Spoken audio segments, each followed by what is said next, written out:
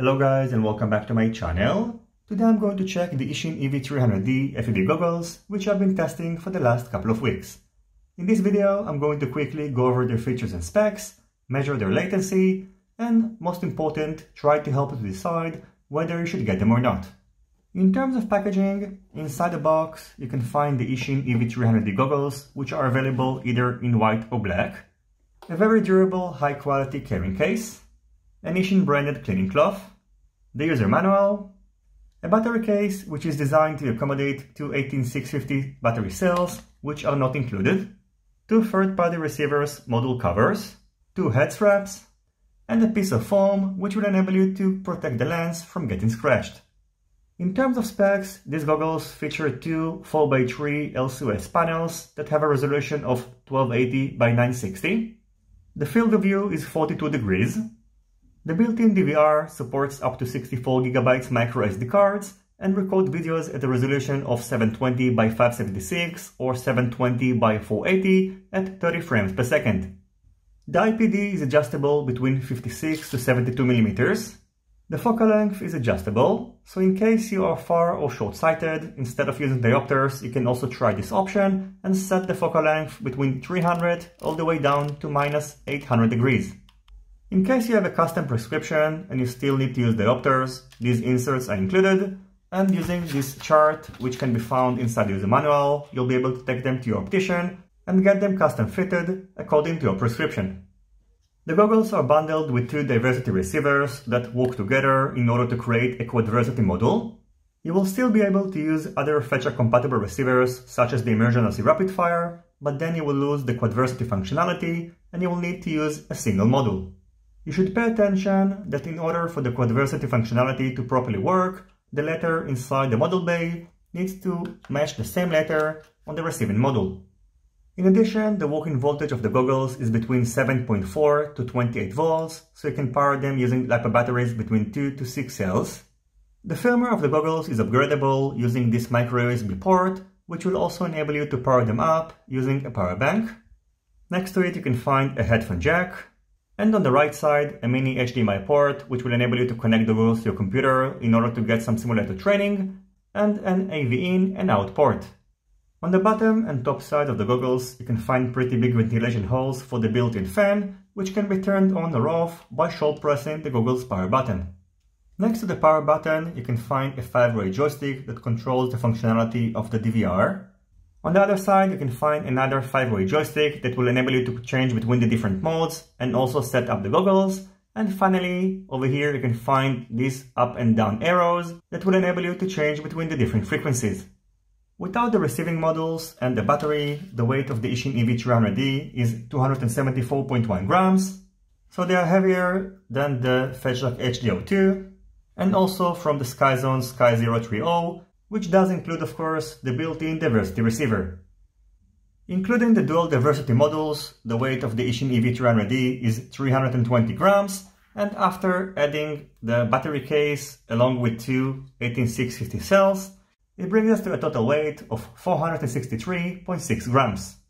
So these goggles are not very light, and that's probably the reason Eachine also included this top strap, which will help to spread the weight more evenly on your head. Another option that you should consider is getting this extension cable and then just place the battery next to you in order to reduce some weight. Unfortunately, due to the nature of LCOS screens, it's going to be extremely hard for me to capture the internal screens using my GoPro camera in order to show the quality and go through the settings. What I can tell you, however, is that Eachine have done a great job designing the user interface, and setting up the goggle is quite simple. In case you are not aware, there is a major debate regarding the latency of the goggles, since some users reported that they experienced a very noticeable delay, which makes these goggles unusable for FPV. In order to test it out, I connected the Runcam Racer 3, which has a very low latency, to the video in of the goggles, and I also tested the internal receiver when it was connected to a VTX. After testing it out using a GoPro camera that was recording the internal screens at 240 frames per second, I can tell you that according to my test, the latency is very low on both cases, and it's only about 50 milliseconds. I'm not saying that the other users were wrong, and I know that Penless360 has done a similar test and got to the conclusion that the latency is about 100 milliseconds, My point is that you should be aware of this issue, and you should also be aware that there might be some inconsistencies between the same goggles due to a poor quality control. In addition, when using these goggles, I didn't experience any latency issue at all, and I do hope that if you already have these goggles and you do experience one, it will be solved using a future firmware update.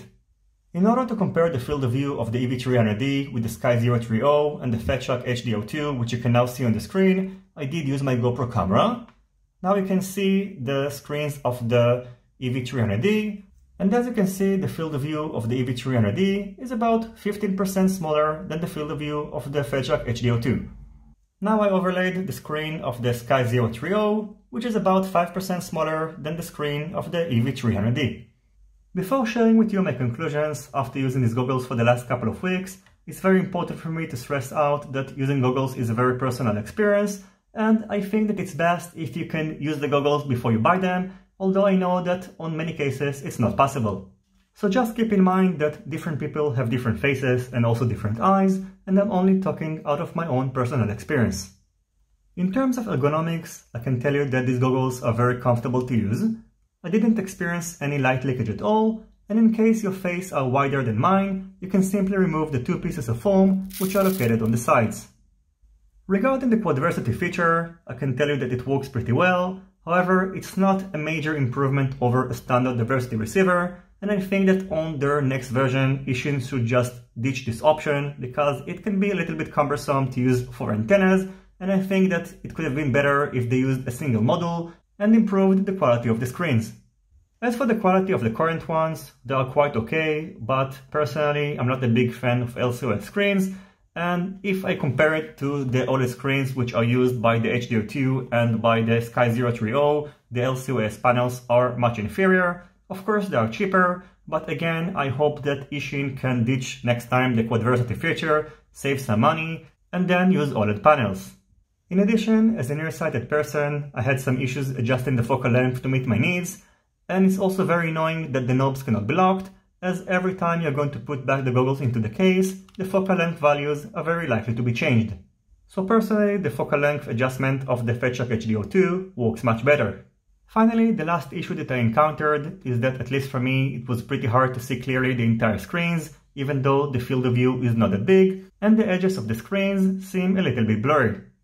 So overall, as you probably understand, the Eachine EV300D are far from perfect. However, if you take into consideration their price, they might provide you with a good value for money. The reason I'm saying might and not will is because sometimes you can get the EV300D on sale, and I think that the lowest price that I've seen them go for is $265, which is a pretty good price considering their features. However, the list price is $320, and for that price I recommend to add the extra $80 and get the SkyZone Sky 030. And if you can extend the budget a little bit further, I'll actually recommend to go with the FetShock HD02, which I'm really impressed with. Currently you can get them for $425 after applying a coupon code, which I'm going to include in the description box of this video.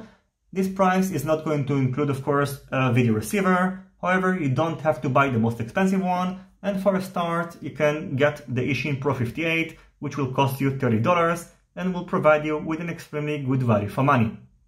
So that's going to be it for my review of the Eachine EV300D. I hope it was informative enough, and I am going to do some further tests and include some DVR footage and side-by-side comparison with other receivers. As always, I would like to thank you for watching my video. I hope you enjoyed it and you find it useful. If you have any questions, feel free to ask them in the comment section down below. Don't forget to leave a thumbs up if you like this video, and consider subscribing to my channel and hitting the notifications bell if you're not already subscribed. See you in my next videos, and goodbye.